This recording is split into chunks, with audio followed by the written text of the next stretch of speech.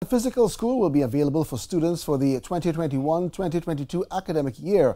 Prime Minister Dr. Keith Rowley outlined the options available to the nation's school children. Those children who are not vaccinated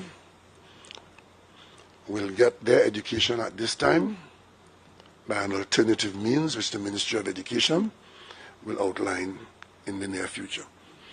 It means that we are asking that those children be vaccinated fully, meaning first dose, second dose, and 2 weeks to develop their immunity. The Prime Minister also shed some light on the alternative for unvaccinated students.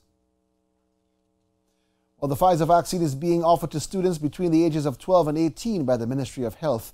The Prime Minister noted that only 25% of the students who can receive that injection has to date.